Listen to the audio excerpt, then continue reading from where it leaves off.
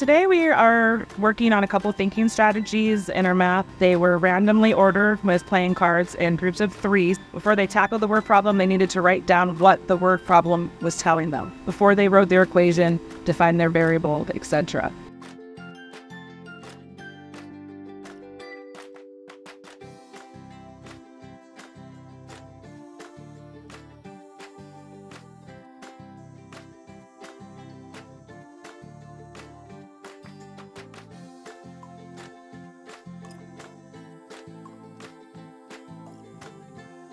I started working with our districtosas in math a few years ago and started working on these models where the kids were getting up, working with each other, collaborating, working through their own strategies, and give them some guiding questions and have them work through things instead of, this is how you do it, and this is the answer you get, and do 20 problems and I'll test you tomorrow. That's what we're kind of getting away from. We want kids to be able to think for themselves, find answers, use the resources that we give them. The thinking strategy is built into that because it gives them a guide to their thinking.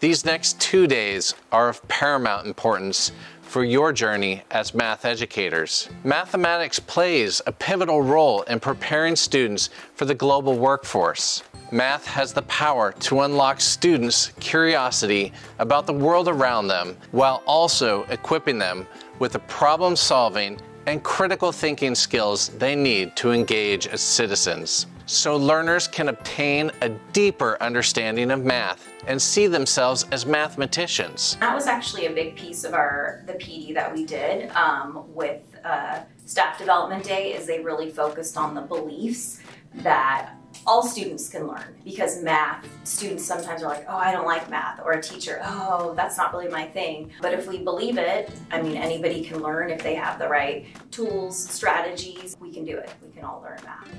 I kind of have a sarcastic approach with my students because I know they come in, first thing I ask them, like, everybody loves math, right? And they're like, no way, math. And I tell them, well, by the end of this year, you're going to find that math can be fun. You're going to find a part of math that you love. And that is my goal, is to make sure you can find a part of math that you love. We always talk about fractions being our friends. We fake smile through the friends because we got no fractions, but we're going to make them our friends, right?